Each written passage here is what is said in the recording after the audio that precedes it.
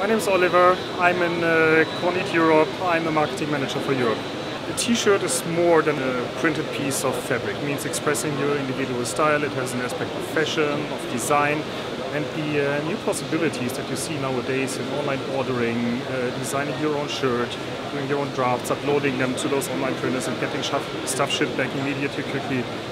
It's a completely new range of applications, expressing your own style and creativity, and I think this is what's most appealing to people with order shirts. Needless to say, in the t-shirt market, they have a potential clientship of some 7 billion people, so of course it's a good business to be in. Our entry-level model, which is called the Breeze, even if we call it entry-level, looking at the overall market, it's not entry-level at all. It's an industrial machine, it's sturdy, robust industrial design, so even our smaller solutions are absolutely capable of being operated in a 3-shift environment and are really supposed to do industrial production. From there you go up to the largest and most productive printer, which is called Avalanche 1000, which is capable of producing up to 300 shirts an hour. It's a double pallet machine, can do the white and the CMYK ink independently of each other, so that's really high productive systems. And there is a lot of intermediate steps, so it's a range of 6-7 printers, and we are really capable of putting the right solution in place for every size of business that the customer might have. The Hexa actually is a little bit of a flagship solution, so at the upper end of the product range there's 2 new machines based on Polaris heads, very fast machines, very fast heads. The additional number of heads in the Avalanche 1000 we use for sheer productivity, sheer speed. In the Hexa, however, we use the additional heads for an additional red and green ink channel.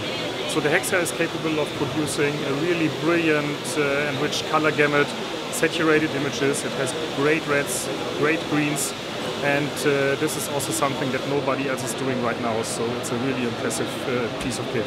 In all our machines, the pre-treatment is included. When you print on a garment, you need to pre-treat, otherwise the ink will just sink into the fabric and you won't see a lot of it anymore. So pre-treatment is important. We do it inside the machine. Everybody else needs to have an external device or a pumpkin or a roller or something like that in order to get the garment pre-treated. So I would reckon that approximately 90% of stuff that people put through the machines is t-shirts, but you can of course also do hoodies, trousers, sweaters. Particularly in Southern Europe, people print cut pieces and sew them into t-shirts later on. That's the kind of Givenchy fashion stuff that sells for very good prices. There's a customer in Portugal. The company is called Blur. The owner is called Mariano. He's a very impressive guy. Bought his first Avalanche a year ago. He's doing exactly what I just said. He's printing cut pieces and then sews those cut pieces into a really cool, creative fashion piece of a shirt. And he is actually selling to the big fashion brands.